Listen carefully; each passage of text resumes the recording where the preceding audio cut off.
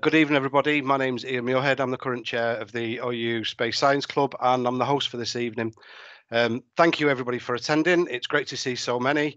I can see the numbers are ticking up as I'm talking, and the enthusiasm that the members have shown has been absolutely brilliant. Before we start with tonight's talk, then I'll just go through a bit of admin. A reminder that tonight's session is being recorded and will be available on YouTube later, and welcome to everybody who's watching the recording later. Today's session will be a talk of around 45-ish minutes. And then at the end of that, the recording will be stopped, and then we'll have a question and answer session after. If you've got any questions that as the talk goes, please feel free to put them in the chat and I can ask them on your behalf. Or when we go into the question and answer session, we can put your hand up and I can nominate people to come forward. I hope everything's clear tonight, and I think it's time to introduce tonight's speaker. So I'm really pleased. This is one we've absolutely been looking for, and she's one of our own. I think there's a football song that goes like that. We've got Natalie Starkey here tonight, who's the OU Outreach Officer. Good evening, Natalie. Good evening. It's nice to see so many of you. I can see some of you on my screen, but I know there's lots more that I can't see that are in the room. Yeah, it's really good. Obviously, a lot of enthusiasm for seeing your talk tonight. I think we've just reached 90 people. Wow, brilliant. Okay, it's amazing, isn't it, how much difference it makes doing things online. We're getting generally much better turnouts for things. It's brilliant. Yeah, it's brilliant. So the floor's yours, Natalie. If you'd like to share your screen and start your talk, we'd love to hear it. Okay, great. Thank you. I'll just get sharing and make sure I share the right thing. I'm more used to Zoom than Teams. There we go. Yeah, that's all come up good. Brilliant. That was faster than it was for me. Okay, so thanks for coming along, everyone. So this talk is going to be centered mostly around a book which I wrote. Gosh, I wrote it like 4 years ago now, and it came out actually 3 years to the month. And it's called Catching Stardust, which you probably realised from the title of the talk. And it's about comets and asteroids and the birth of the solar system. And what it really is doing is looking back at much of the work I did actually at the Open University during my research career. So I like to start off as a bit of an aside before I tell you a little bit about how I got into what I'm doing and a little bit about myself. I'm sure many of you realise that Earth is actually hit by space rocks all the time. It's a really, really common event. Many people don't realise it happens. The main important thing to realise is that actually 500 to 300 tonnes of dust fall every single day onto the Earth. So it's pretty harmless. This dust is literally smaller than the width of a human hair. We can't see it, but it does make its way down to the surface of the Earth. But obviously when it gets here, it's mixed in with all the terrestrial dust that we have. So it's really, really hard to see, and we can collect it, but it's really hard to collect on the surface of the Earth. So it's falling all the time. It's literally mostly 70% of it comes from comets, we think, and that's just that comets that have gone by the Earth and deposited some dust as they go, and we're literally just passing through that stream of comet dust. So that happens all the time. So thankfully, there's an inverse relationship between the size of material that falls from space and the frequency with which it falls. So this is good, but what it does mean is that if we have a really large piece of space dust, so if we're talking actually a piece of rock, could be 10 kilometers in size, could be even larger, that would be extremely infrequent for that to happen. So the problem is that if it does happen, it's going to be really catastrophic, as we learned with, you know, the dinosaurs 65 million years ago. It was a bit of a problem if we have a big piece of space rock coming, but it doesn't happen very often.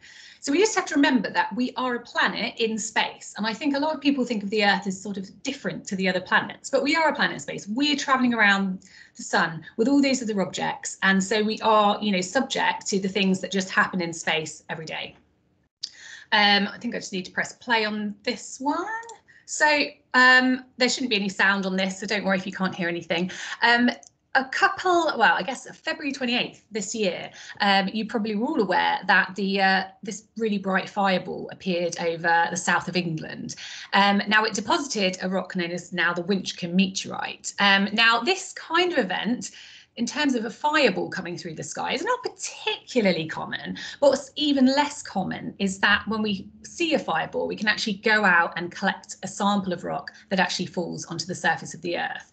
And it's really, really, really uncommon for us to be able to do this in the UK, partly because we're covered in vegetation. So it's really hard to find these rocks sitting on the ground. Generally, people go to look for meteorites in deserts. So we'll look in cold deserts like Antarctica and hot deserts like the Sahara, because it's really easy to spot a dark black rock on a surface of ice or sand.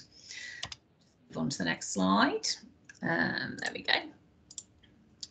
So it was really exciting for space scientists to actually see this event. It was photographed by a camera network across the UK. So they were able to triangulate the kind of fall area that this fireball should have deposited some rock. And you can see on the lower left-hand image there, they sort of created that trajectory on Google Maps and circled a little area in the UK around Gloucestershire. And we're like, this is where it's fallen. Well, you need to go and have a look. And sure enough, some members of the public ended up finding some of this rock. It was just absolutely fascinating. So the guy in the middle of this picture here is Richard Greenwood. He is a research fellow who I've worked with for about a decade now, and he's worked on meteorites all of his career. He was the first scientist at the Open, and he's from the Open University, to actually go out and identify the first piece of this fallen rock. And the first piece was found by Mr. and Mrs. Wilcock on their driveway. It's just insane. So you can see the mark there, and next to the picture of Richard, you've got the mark here of where the meteorite fell. Now, it was a really what we would consider friable meteorite, so it broke up very easily when it hit the ground, and you can see that it's left this kind of impact mark on the ground where it all kind of fell apart. But that's really exciting because it means it's a really primitive meteorite. It's come from an asteroid that we don't get to sample very often, because these meteorites, when they come through the Earth's atmosphere, often break up and they're really, really hard to find. So the picture here of the person in the lab is one of our PhD students, Ross Findlay. He, I think, is his second year. So he's had this fantastic opportunity to actually work on the oxygen isotope analyses of this rock. And that's one of the first analysis that we tend to do on a piece of rock that we think has come from space, because it tells us exactly where it's come from. You can use oxygen isotopes as a sort of fingerprint for where rocks came from, whether they come from Mars or from different types of asteroids. So he was so lucky that he got to do those analyses. And as it says on the slide, it's the first UK meteorite in 30 years. So it has caused quite a bit of excitement. At the end of the talk, I'll post a little link to some material we put on OpenLearn, the Open University kind of free learning site. We put in a load of articles which I've had some of us write, and we made a nice little explainer video which you can maybe look at and share with your friends if they're interested in this stuff. But it's a really exciting event. There's lots more to learn from this meteorite, but now lots of universities in the UK are basically fighting over it to try and figure out who's going to do which analysis and who's going to get, you know, the most exciting results from it. So it's all ongoing. So it's exciting stuff. So a little bit about me. How did I get to be doing what I'm doing now? I actually started out as a geologist, hence why you'll probably hear my excitement over a piece of rock. I do get very excited about pieces of rock. So I studied for my MSci at Durham, and then I went up to Edinburgh to actually do my PhD in geochemistry. So at the time, you can see me in the lower picture here, smashing up a piece of rock in Iceland.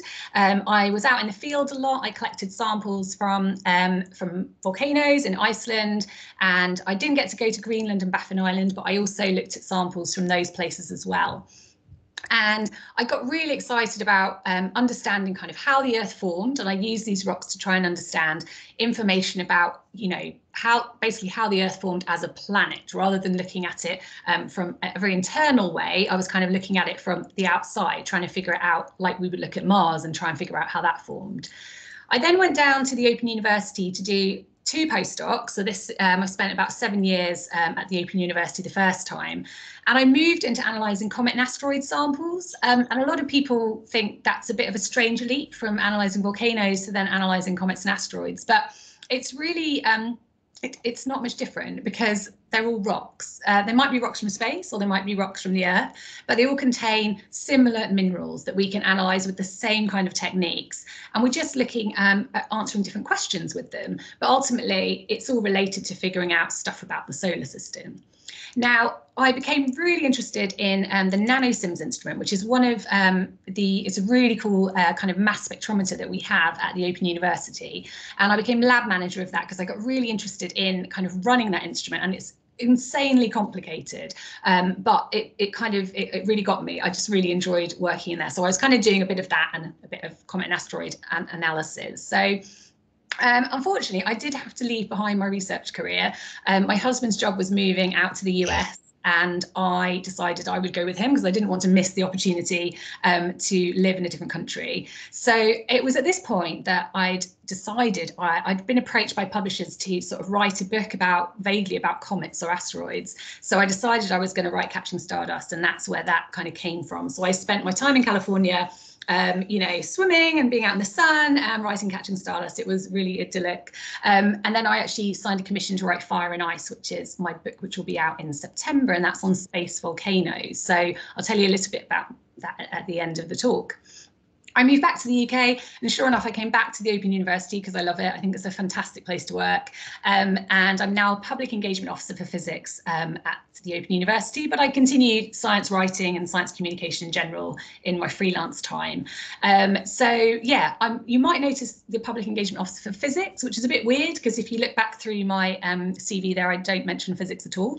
And it's correct, I haven't actually studied physics since I was 16. But the weird thing is that I've worked in physical sciences for over a decade. So I've got a lot of knowledge about the kind of physics that we do in the School of Physical Sciences at the OU. So, and I know the scientists really well, so I help them communicating their science to the public. What's my next slide? Here we go. Pretty pictures, here we go. I like to kind of show people the fun side of being a scientist, because I really enjoy communicating with the public, and it's actually where I now feel happiest. Like I absolutely loved being in the lab. I loved analysing samples. I loved going into the field and collecting rocks. But I feel like now what I'm doing is the best part of me. So I've worked on the Sky at Night. I've worked with Star Talk Radio in the US with Neil deGrasse Tyson. I ended up writing a planetarium show for the American Museum of Natural History's planetarium, and that sadly opened just before lockdown, but it's now reopened again because it was shut for about a year. And I've done all sorts of different things, and it's just been really exciting to be able to talk to people and write about science and kind of, you know, show my enthusiasm for all the stuff that I've learned over the years. So how does a geologist get into space? I've sort of covered this a bit already. As I said, the main link is this NanoSIMS instrument, which I've got an image of here. It looks really boring, but it's amazing. It's just really cool. It's got, it's basically, yeah, the mass spectrometer part is connected to a microscope, so you can look in insane amounts of detail at rock samples. So you're literally looking at things at the micron scale. So you can really pick apart these rocks in detail, which is really important for samples from space, because comet samples, for example, contain really tiny pieces of dust, which we need these kind of instruments to analyse. So not only did I work on comets and asteroids, because I was running that instrument for other people, I got to analyse pieces of Mars, the moon, it was all sorts of stuff. So it was a really exciting few years when I was doing my research. So I guess what I've done is I've gone from studying Earth to studying space, but then the way I like to think about the reason I study space is to really come back to understanding the Earth. So I'll explain a bit more about that. The Earth, I don't know how many of you know a lot about geology, but I'm sure most of you, if not all of you, will have heard of plate tectonics. So the Earth is a complicated planet. We are still really active, as you're probably aware. We have volcanoes and earthquakes happening all the time. And that's partly because we still have a very warm interior, a very hot interior that fuels the inside of our planet and keeps it warm. And it basically powers plate tectonics at the surface. It keeps our geology really interesting, but the problem with it is that if we want to understand our 4.5 billion year history, it makes it really hard to unpick, because that plate tectonics has moved things around over the millennia, and has meant that, sorry, I don't know, that apologies for my dog barking out the door. She's desperate to come in, but I'm just going to ignore her. So it's moved things around. So the surface of our planet has changed continuously, meaning that if we want to understand what it looked like at the start when it formed, we barely have any rock left from that time. So it's really tricky for us to unpick our history. We just have, you know, we can go back a little bit, but much of our Earth's surface is relatively new. When I say new, it's still millions of years old, but in terms of billions of years, it's not that old. So one of the ways we can understand Earth a bit more is to actually go into space and look at the objects around us. Now, if we just go to our closest neighbour, the moon, first of all, it really reflects that 4.5 billion year history that we've sort of lost on our surface. If we look up at the moon on a nice clear night, and you've got a beautiful telescope, you can look at it, you'll see that it's heavily cratered. We all know the moon is covered and pockmarked with craters. Now, what this tells us is that the moon was bombarded by comets and asteroids over its history. Now, we're obviously right next to the moon, so what we can expect is that the Earth was also bombarded by these same objects around the same time as the moon. It's not like Earth escaped this process. The reason we don't see that cratering history, is simply because it's been lost due to plate tectonics. It's literally been subducted back into the Earth and lost.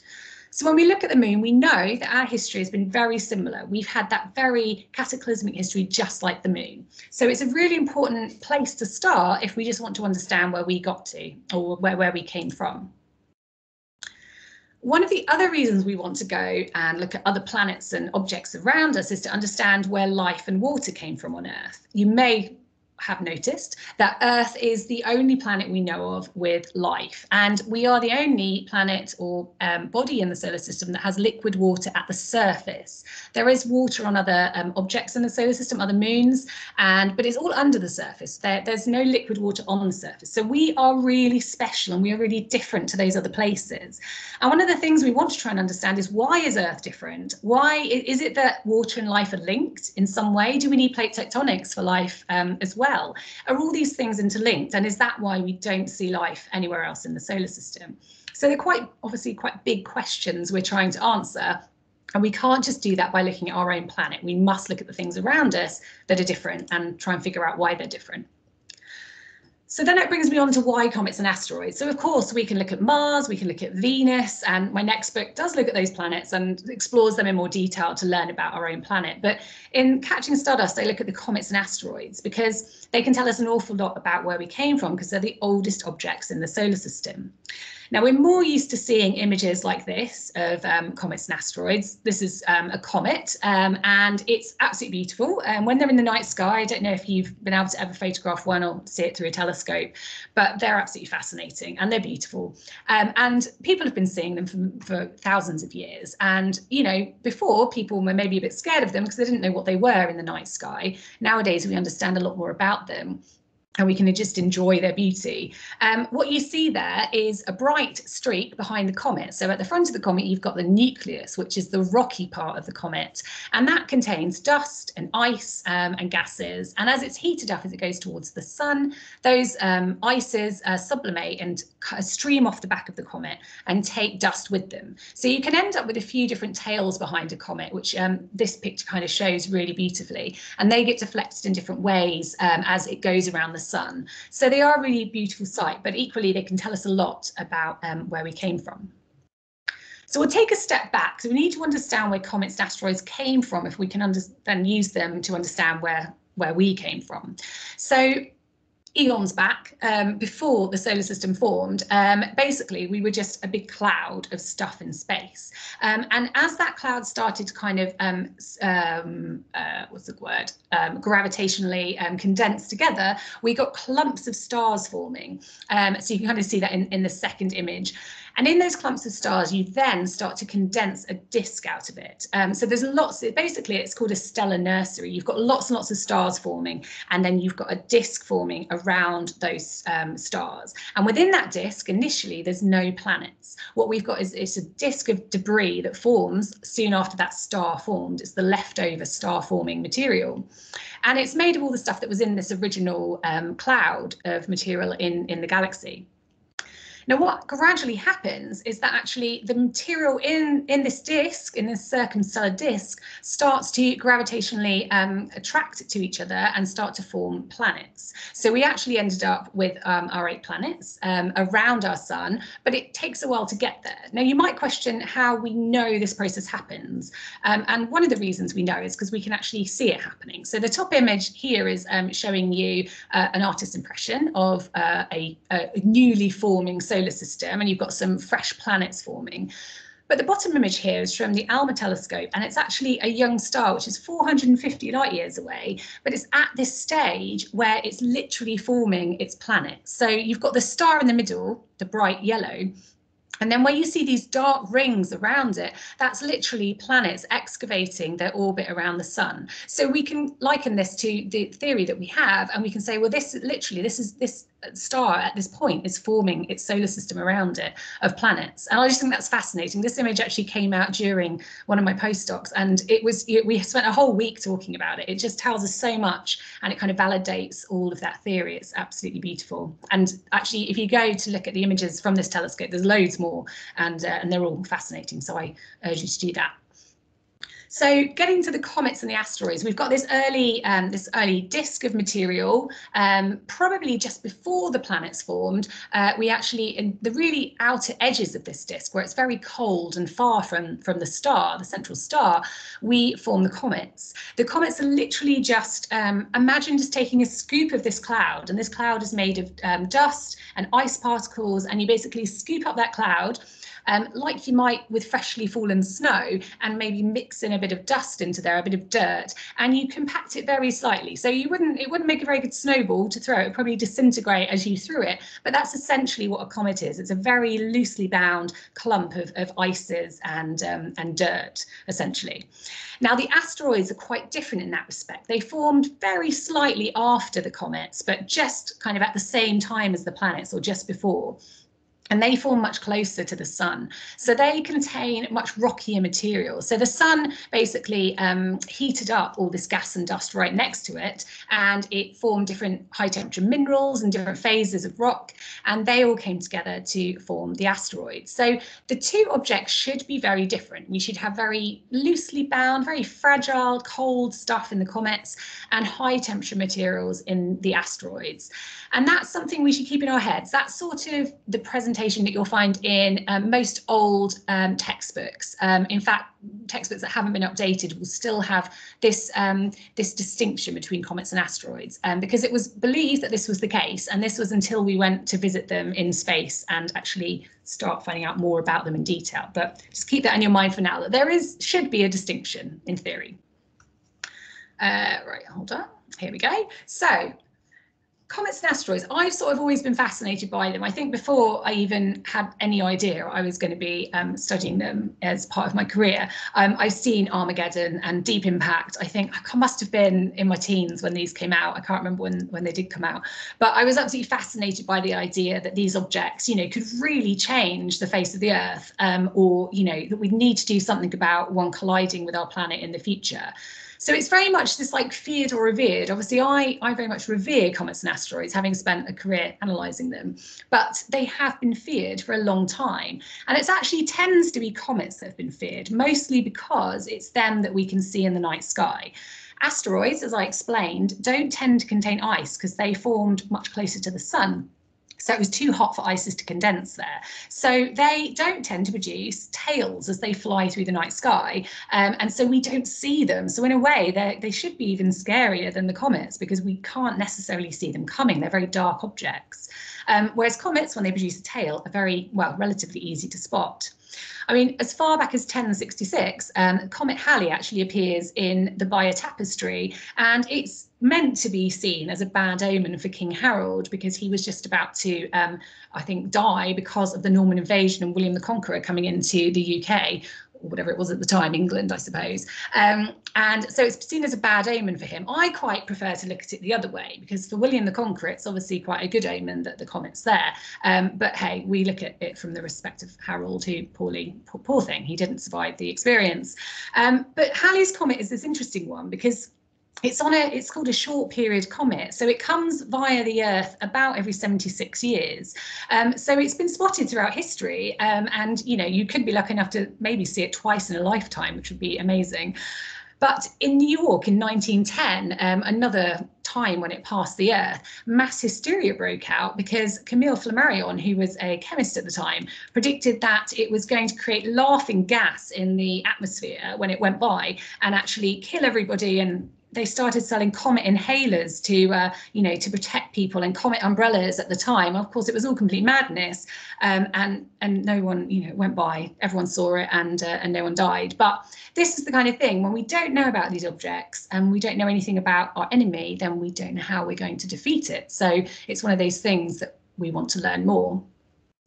So I'm sure you're all aware where the comets and asteroids kind of sit in the solar system, but I love to show you this kind of slide because it always blows my mind every time I think about these objects. So we're pretty sure, the asteroid belt, fine, that's between Mars and Jupiter. The asteroids sit there orbiting quite happily. They're the leftover remnants of the formation of the rocky planets.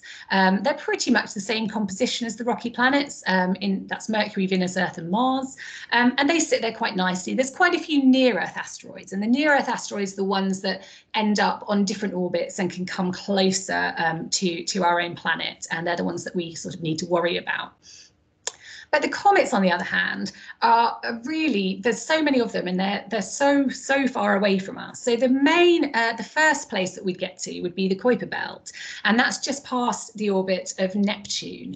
And this is where the short period comets come from. So the Kuiper Belt is in the same plane as the planet. So it looks like the Oort cloud is as well here, but I'll explain in a minute that it's not. So these objects come in on the same plane, and they pass, they go towards the sun, and like Halley's Comet, and they go back out again to roughly the Kuiper Belt region.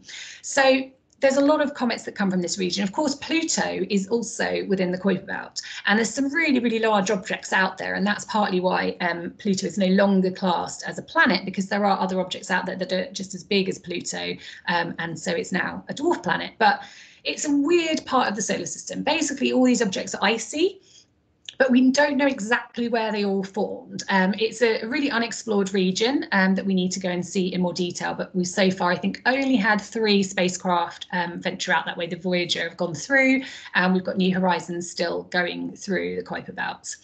Now, to get to the Oort cloud, I always have to write this down because I always forget. So if you take the distance from the sun to the edge of the Kuiper Belt, to get to the edge of the Oort cloud, it's 2,000 times that distance again. So it's just insanely different to the distance getting to the Kuiper Belt. So the objects on the edge of the Oort cloud are actually very loosely bound to our star, such that as our solar system moves around the galaxy, a passing star can actually dislodge some of these objects on the outer edge and send them on a different orbit, which can bring them towards the sun, because the sun is the largest object and it kind of pulls them with its gravity towards it.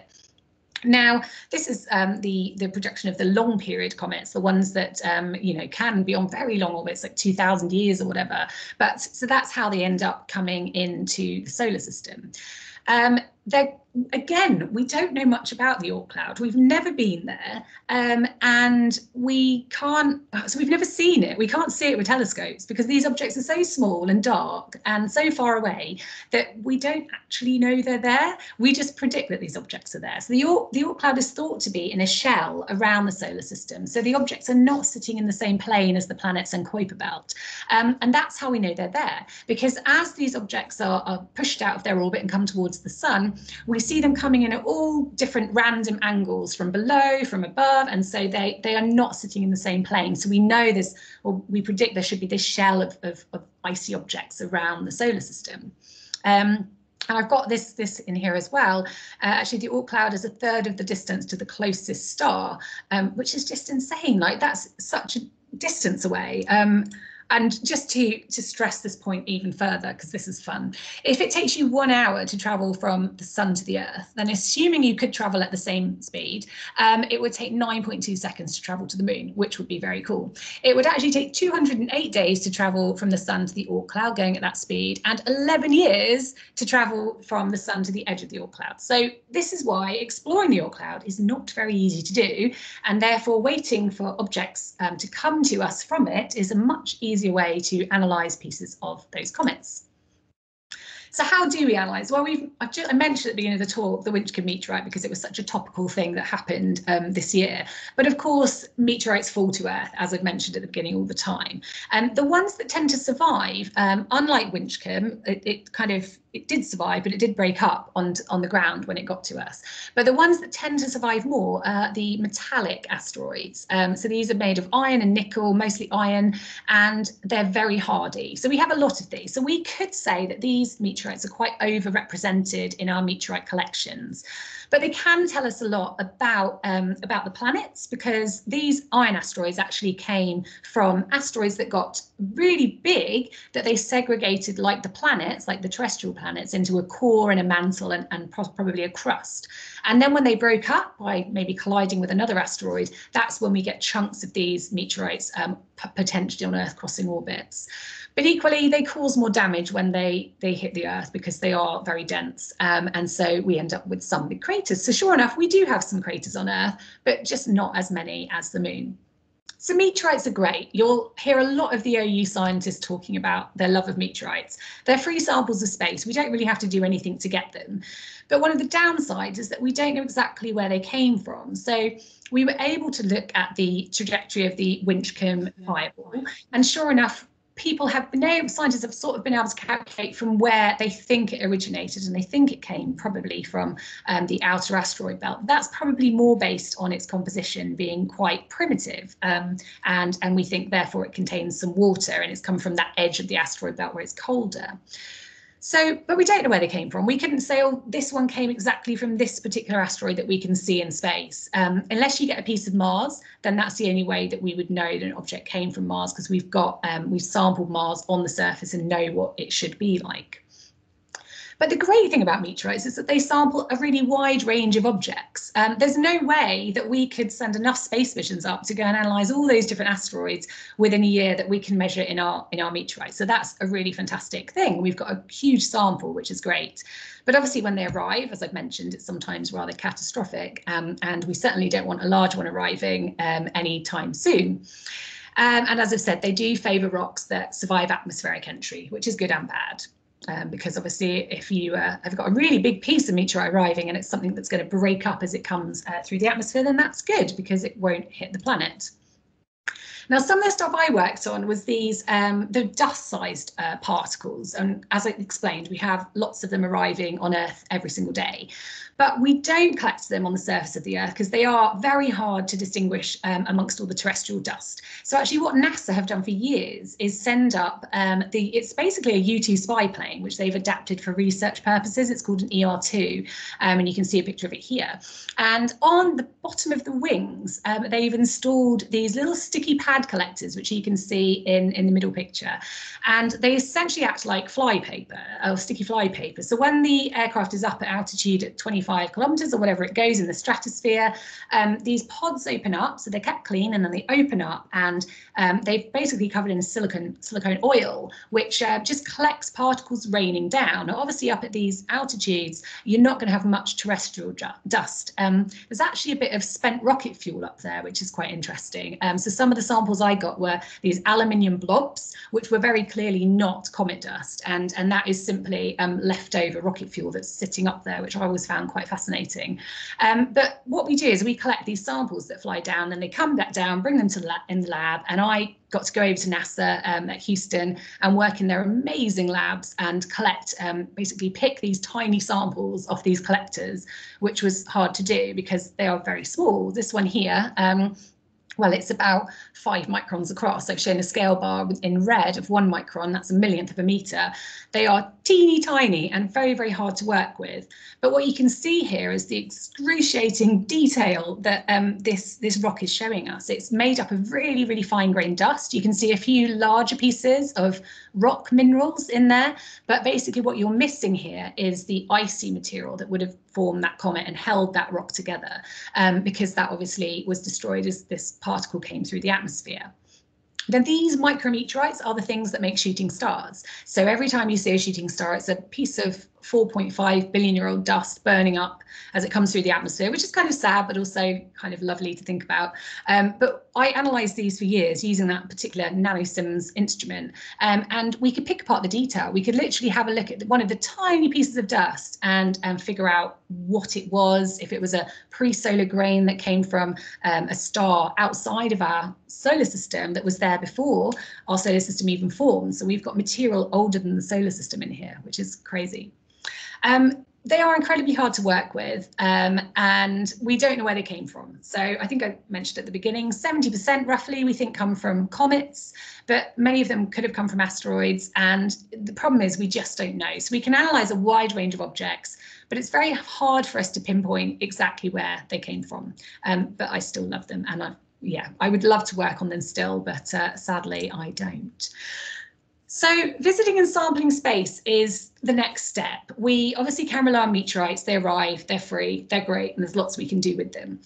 But going into space is just the next step, which is going to be even better. Now, obviously, the Apollo missions were fantastic, and they collected, 500 kilograms of rock samples and brought those back to Earth. And those samples are still being analysed and will be analysed for decades to come.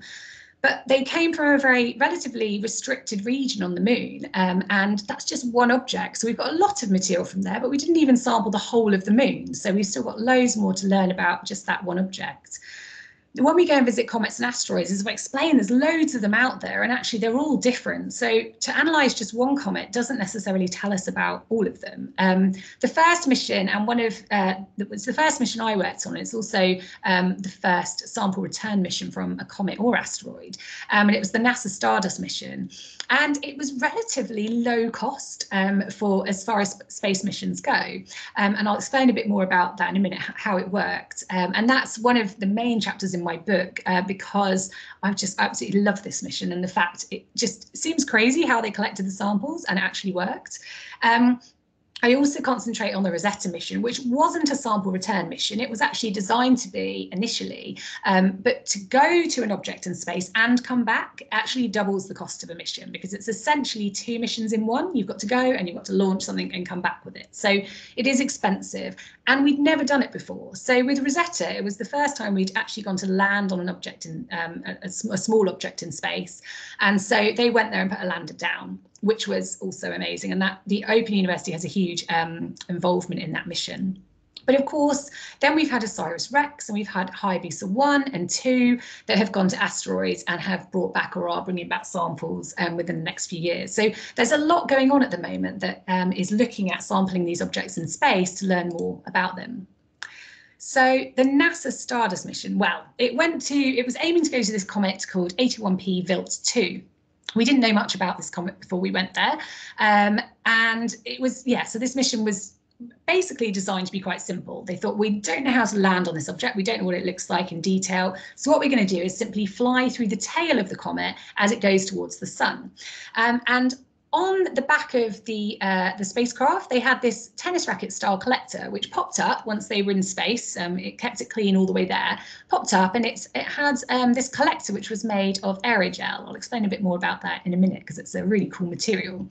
So on this collector, there were little pods of aerogel that would collect samples. And you can see here this little small tiny hole that hopefully you can see on your screen. That's actually a piece of comet dust that came off the back of that Wild 2 comet and impacted the collector and was preserved really nicely in the aerogel. So then they brought back the top of that collector was going to jettison back to Earth, and the Stardust mission actually continued on to collect interstellar dust. And so sure enough, it came back and we were able to analyse samples. So my first postdoc, this is basically what I was employed to work on. Obviously, NASA in the US did a lot of the analysis, but they open up sample analysis to the rest of the international community once they've done their initial analysis. So I got to work on some of kind of the second phase of this. So this aerogel stuff is really cool. It's a silicon-based solid with a porous structure where 99% of the volume is open space. So I've actually held some of this in the lab, the stuff that wasn't used in flight, and it doesn't weigh anything. It's weird. It's like you're not even holding anything. It's 1,000 times less dense than glass. So it's often called solid air or frozen smoke. Now, the beauty of it is that it can collect samples that are flying very quickly and decelerate them rapidly in a short space without heating them up, which is really important, because if you heat up your comet sample, you're going to change it in some way and you're going to lose some of that initial material and some of that information. So basically, the pieces of dust that were coming off this comet were traveling about 6 kilometers per second, so faster than a speeding bullet, and they had to be decelerated within less than a centimeter. And so this is what happened. The comet particle hits at the front here, where I've got the arrow going in. It explodes a little bit and deposits material all over this explosion area, but then the hardiest pieces of those dust, so it might be rocky grains that are contained within there, funnel through because they're denser, and they end up depositing at the end of these tracks here. So these are called tracks, and then these are called the terminal particles. So these are the solid grains that survived impact. There is a lot of material in the first bit, but it's very hard to get out of the aerogel. So it was really these grains that we were concentrating on analysing. Now, the other way that they actually collected samples was a bit of an accident, because they lined each of these aerogel blocks with foil so that they could cut the foil, slit it, and then pull out those aerogel blocks for analysis. What they didn't anticipate was that comet particles would hit this foil, this very hard, unforgiving surface at 6 kilometers per second. And actually, of course, they were expecting them not to survive entry. And sure enough, they didn't, but they did deposit some material in a crater. So some fantastic work led by Anton Kearsley, who was a scientist at the Natural History Museum, looked at using a scanning electron microscope to analyze the debris that was left when these pieces of rock actually hit the collector. So it's extra samples that we just didn't even know we were going to get. So this is the kind of grain down here. It's basically, it's a very small piece of very hard rock. So it's very similar to minerals that we have on Earth, a mineral called forsterite, which is olivine. And it's in gemstones on Earth. You might know the gemstones peridot. And this is very hard. It's very rocky. As you know, if you've picked up a piece of a gemstone, you can't break it very easily. So of course it survived entry into this aerogel really well. This kind of sample, the stuff that I analysed, the stuff that's like interplanetary dust particles and micrometeorites, that probably got deposited in this area and somewhat lost. So we are concentrating mostly on these very rocky fragments. Now, the problem with these fragments is that they were completely unexpected. As I explained earlier, if we're thinking about comets, we think that they formed in the very outer solar system, out where it's very cold, and high temperature grains shouldn't be able to form because it's just too cold. So the gas and dust that was in next to the sun was able to be annealed to high temperature and form these kind of grains. So we think, as far as we understand it, the kind of grains that form these terminal particles could only have formed next to the sun in what we would generally call the planet forming or the asteroid forming region. But sure enough, we found them in a comet, and we know it's a comet. It looks like a comet, it behaves like a comet, it's got a tail, it's got ice in it. It definitely formed somewhere in the outer solar system. So the thing that happened with the Stardust mission was that it completely turned this science on its head, because suddenly we had to try and understand how these really high, really hardy, high temperature grains transported themselves all the way out to the comet forming region. Now, unfortunately, I don't have an answer for you of why that happened. Scientists are still trying to figure this out over a decade later. We have no reasonable mechanisms still to explain how really, really tiny grains like this could get all the way out. There's ideas that there might be jets, early jets that form in the early solar nebula that could transport grains out. But at the moment, our modelling suggests that grains that this size, this really small size, could not be transported that way. So at the moment, we need to understand how the early solar nebula mixed, how we get icy material moved around and how we get high temperature material moved around. And we just don't know. We literally don't know why that happens still. But it's something scientists are going to continue to work on. And it's just kind of opening up science to us even more. It shows us that we need to go and study more of these objects because we just don't know enough about them.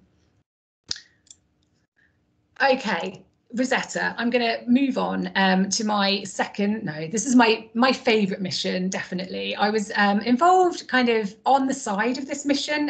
The OU had an instrument called Ptolemy, which was on the lander. So I was involved in that team, but not from the beginning. Rosetta launched in 2004, so I was doing my undergrad at that time, I think, and it had a 10-year journey to get to its comet. So, and I have to point out, actually, it took 10 years prior to the launch to actually get the mission up and running. So, you know, as I'm sure you're all aware, space missions are slow. It takes a long time to plan and a long time to get them to where they need to go in space. But the joy of it taking so long to catch up with its comet in space was that it got to do flybys of the Earth, flybys of Mars, and it got to test out its instruments on the way. For example, it went via asteroid Steins, which is often known as the diamond in the sky for obvious reasons here, and look at some of these objects and test out if its instruments were working. And I love this image that it took of moonrise over Earth as it did one of its gravitational assist flybys. It's crazy that it took 10 years, but eventually it caught up with its comet in space. Obviously, we all know we can't just fly directly to a comet. They're on their own orbit. And in order for the spacecraft to catch up with it at the right speed, on the right orbit, it had to do various orbital dynamics to get there. So what do we know about this comet? Well, it's called 67P Churyumov-Gerasimenko. I think I've learned to say that correctly, but I don't know. It's a hard word to say, so we'll call it 67P. We were expecting the comet to be sort of potato-shaped before we got there, because that's basically what we thought asteroids and comets should look like, vaguely round objects. They're not large enough to be perfectly round like a planet, but they should be kind of round. But then we got there, and I mean, the media loved it because it became known as the rubber ducky. It was sure enough what is known as a contact binary comet, which is probably the result of a low velocity collision between two comets out in the Kuiper belt or Oort cloud, if it came from there. So it's basically very low velocity, because otherwise these things would have just broken up. As I said, it's like a little fluffy snowball. If they'd collided at high velocity, they would have just disintegrated. So they sort of just connected with each other, and it's two objects.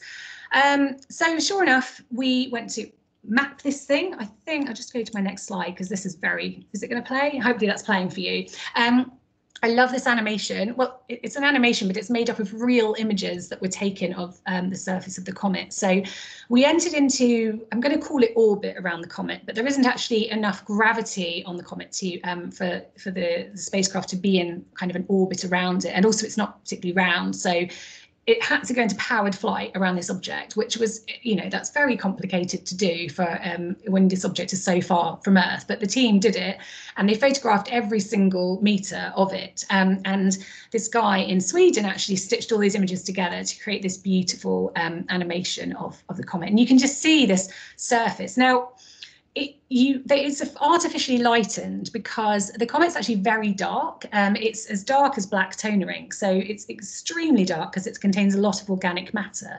But you can see it's reflected in the sunlight here as it turns. You can also see some activity coming off what we call the neck region of the comet, as it was getting more active as it went towards the sun. This is what we call an outburst on 67P. So this is showing more of the activity from that neck region. Now, sure enough, we expect comets to get active as they go towards the sun because they're heated up and their ice is sublimate. But this kind of thing has never been seen before. This, you know, seeing a jet this closely and in this much detail.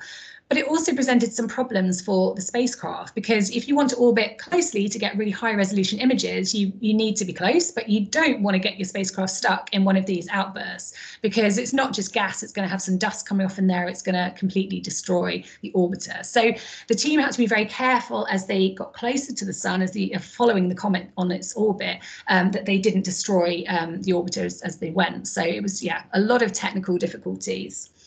Now, I always kind of laugh about this section because it's quite famous that Rosetta was aiming to land on the comet, and it was meant to just land and stay in one place. It was actually initially designed to hop around the comet and be a little kind of a hopper lander, but that was seen as far too complicated.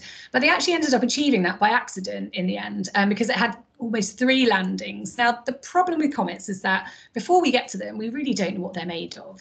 The team didn't know if the surface was going to be like candy floss or like concrete. So they had to design a lander that could cope with any of these conditions. And sure enough, it turned out to be quite a bit harder than they were expecting.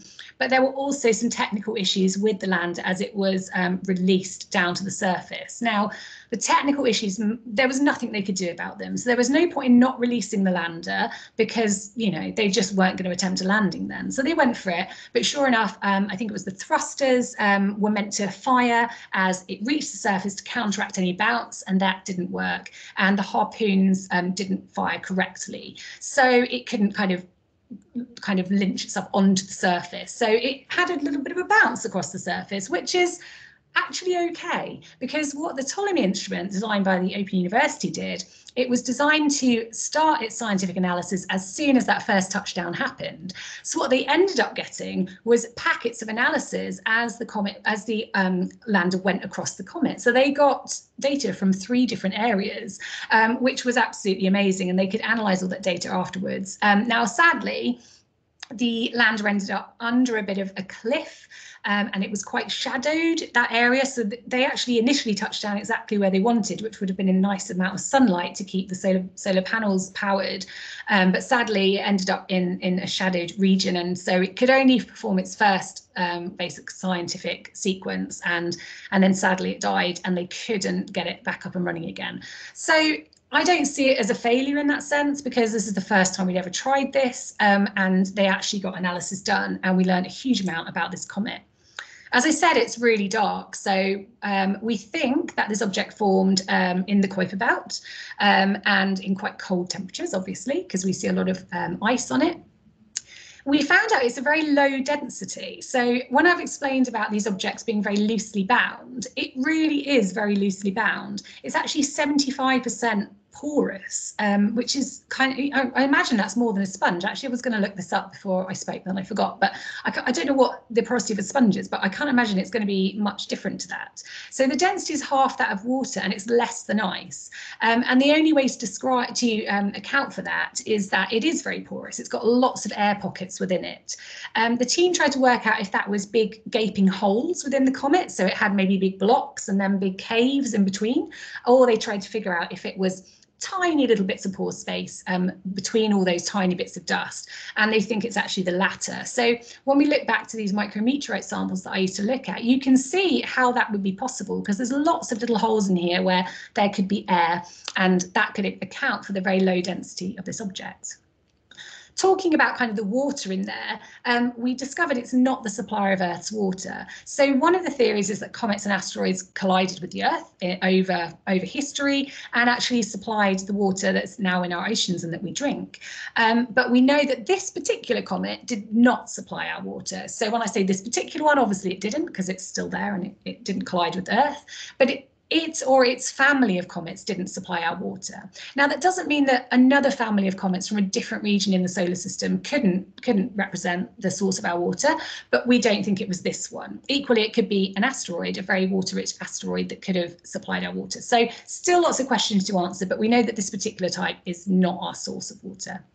And also, they found glycine, an amino acid, on the comet. Now, that might be quite exciting to some of you. It is exciting, but it's not the first time glycine or amino acids have been found in space rocks. It's actually quite common. We found glycine on the Stardust samples, although people weren't sure at the time whether that could have been brought in by contamination from when they were dealing with the samples on Earth in the labs.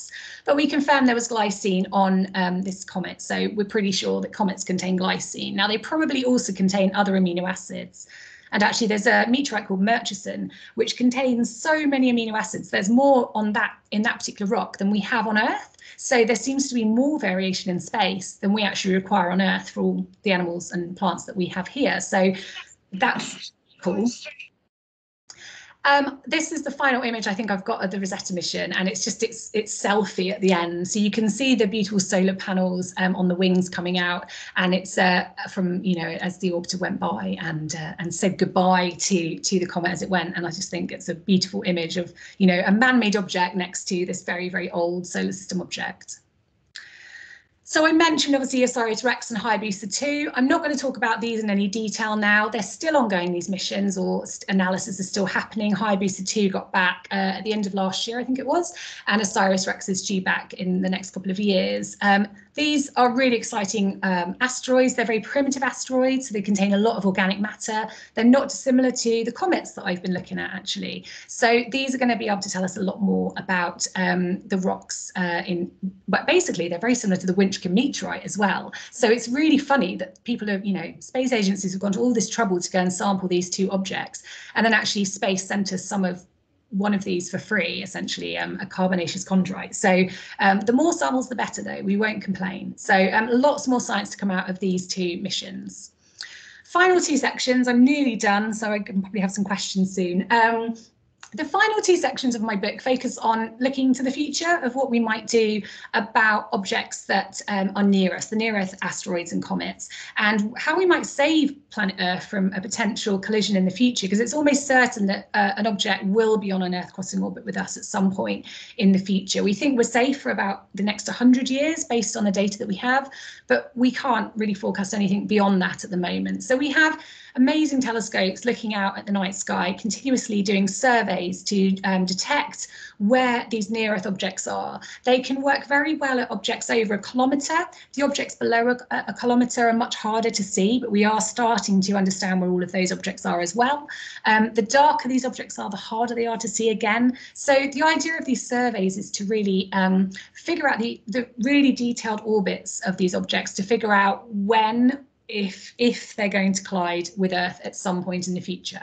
So, you know, they're all being mapped, and so we don't need to worry. If you see something in the Daily Mail that said we're going to be hit by something, it probably is almost certainly rubbish. But they do obviously hit, and sometimes we don't know these things are coming.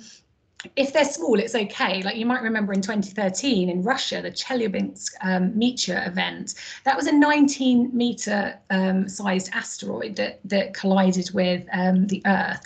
And it was quite a big event. It created a sonic boom as the thing exploded in the atmosphere, you know, created quite a bit of damage in the local town. And we collected pieces of that rock, but it was relatively small, like 19 meters is obviously quite a big object, but in terms of space, that's very teeny.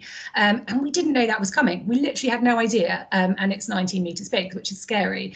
Obviously, the dinosaur killing asteroid was about 10 kilometers in size. So yeah, we definitely know that was coming. If we saw something that big in the sky heading for Earth, we would be able to detect it and figure out what we wanted to do with it. So one of our options is to deflect these objects. The sooner we know about them, the better, because we have to do a very small correction on their trajectory to move them off an Earth crossing orbit if they're really far away. The closer they get to Earth, the longer we leave it, the bigger the correction we have to make. And if we leave it too late, there's really nothing we can do other than destroy the object. Now, if you're talking about a 10-kilometer wide asteroid, destroying it may not even be the best thing to do, because you're going to end up with, you know, an unpredictable amount of smaller pieces that could still be quite large and would then be heading for potentially different parts of the planet.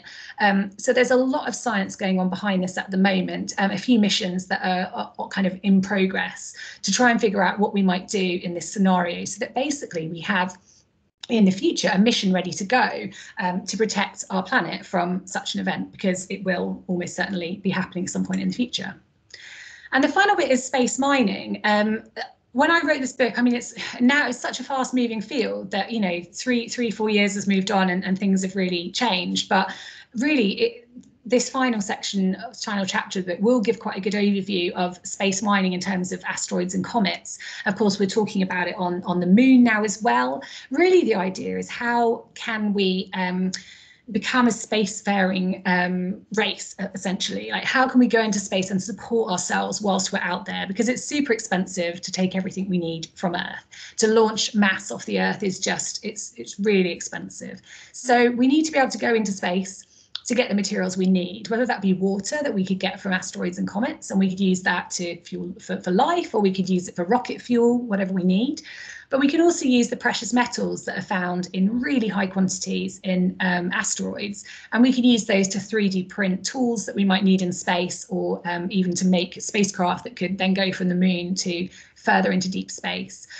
Loads and loads of issues. I think you recently had a talk, although I didn't see it, about international law in space, but there are many issues that need to be figured out in this respect. The ownership of these objects is going to be a bit debated still, and also the economic viability. Sure enough, the cost of launches is decreasing with reusable rockets, but it's still super expensive to get up there. And if we want to bring the material back to Earth, that maybe isn't the best idea. It's maybe best that we use it to further exploration of space. But it's a really exciting field, and I think it's something to keep an eye on. And I'm really excited about it, and I think it can be used for the good. Although I feel like it's getting a bit of a maybe bad reputation at the moment. So we'll see how that goes over the next decade. So yeah, a bit of a really quick summary, although I've been speaking for ages, I realise, but it's basically that's the what my book's about. It's been out for a while. It's had some good reviews, and if you want to buy it, please do. It's still available, hardback, paperback, ebook, audiobook. There we go. I've done my bit. But I can't finish without talking about my next book, because I'm very excited. It's coming out in September, and it's called Fire and Ice and the Volcanoes of the Solar System. So I'm sort of coming back to my original love of volcanoes, but then mixing that with all my knowledge about space now. It was so fun to research this book. A lot of the stuff I did, I need to interview people and find out new stuff, which was just so exciting. So volcanoes all over the place, obviously. Venus and Mars and Mercury. We know the terrestrial planets and all those around us have volcanoes, and Mars, of course, is the largest mountain in the solar system. It doesn't look very large. I always find these images really annoying because it's a very flat but very high, higher than Mount Everest volcano, but it just looks like a blip on the surface of Mars. But it's phenomenal in size. But I'm not just looking at the kind of rocky, what we consider rocky volcanoes, or actually the ice part of the book comes from the fact that I'm looking at cryovolcanoes or ice volcanoes, and they come from the weirdest of places. So you might be aware that with the New Horizons mission, Pluto found what it thinks are ice volcanoes on the surface of Pluto, but even asteroids contain ice volcanoes. So this is Ahuna Mons on Ceres on the top left. I just love this image because it actually kind of looks like a volcano, but it's actually made of effectively like brine, like salty ice.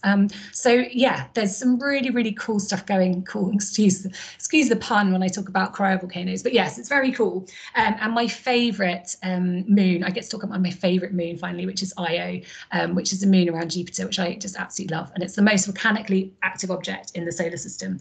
And so you can learn more about that and about the history of volcanoes and how we've come to understand them, and then how we've gone out to explore those in the solar system around us. So UK release of that book is September 30th. You can pre-order now, and I've got a few events coming up. I've got one in Washington, DC. I don't know where you guys are all calling in from, but I think that will be online anyway, that one.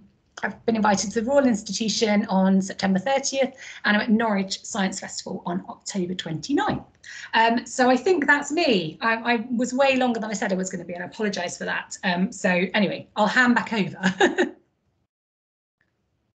After that talk, I don't think anybody's going to complain that it ran over at all. That was absolutely brilliant. I think your enthusiasm just shone through there, and it was just a really wide scoping talk, from the birth of the solar system to the missions to the volcanoes. I absolutely thought that was fantastic, Natalie. Thank you very much for coming to do the talk for us, and of course with Tracy watching, hopefully you'll come back and do the talk on volcanoes later on in the year. We'd absolutely be happy to do your be guinea pigs. That would be brilliant. Yeah, I know. I felt like when I got my first invite to go to the Royal Institution and talk about, like, do it for the first time to that kind of audience was kind of crazy. So yeah, maybe I'll have a practice before then. That would be great. Yeah, we're good guinea pigs. You could definitely use it for us. Well, I'm going to go into the question and answer session in a minute, and I just wanted to tie a few things up. While you were talking, there was actually something that struck me that I think is a really good point that I can make now, and make for those watching on the recording. So if you're not actually studying with the Open University, but you're thinking about it, or you're early in your Open University studies, a lot of the stuff that Natalie was talking about is included in the modules that you study in the Open University. And I absolutely think it's one of the brilliant strengths of the OU, that it has amazing space research and then applies it to all the undergraduates. So I've just been told on a chat separately there that one of the second year courses, you use a Ptolemy-like instrument and practice doing that kind of science. I myself did S818, the postgraduate space science course. And if anybody ever gets the chance to do it, I would highly recommend it. All the research that Natalie was talking about, analysing the impacts of the Stardust mission, you do exactly the same science. And you learn about all the orbital mechanics and the mission engineering of Philae and the Rosetta mission. And it's just, I just couldn't recommend it high enough. So if you're watching the recording and you think, I've got nothing doing from January, 8 months long, go and do that course. It's amazing. So before we go on to the question answer session, then I just wanted to say thank you to anybody watching on the recording. This week we've achieved 350 members of the Space Club, which is absolutely amazing. Whoever thought it'd be that big in the first academic year of it being set up. If you're listening live, then in the chat is the links to join if you haven't already. But on the YouTube recording, the links will be put into the comments, and please comment, join, share, like, do all that good stuff. And we'd love to see you as part of the club and to watch more talks. So on the screen now somewhere should be subscribe and share. Please use that. But I'll say thank you to anybody watching the recording, and we'll move on to the question and answer session.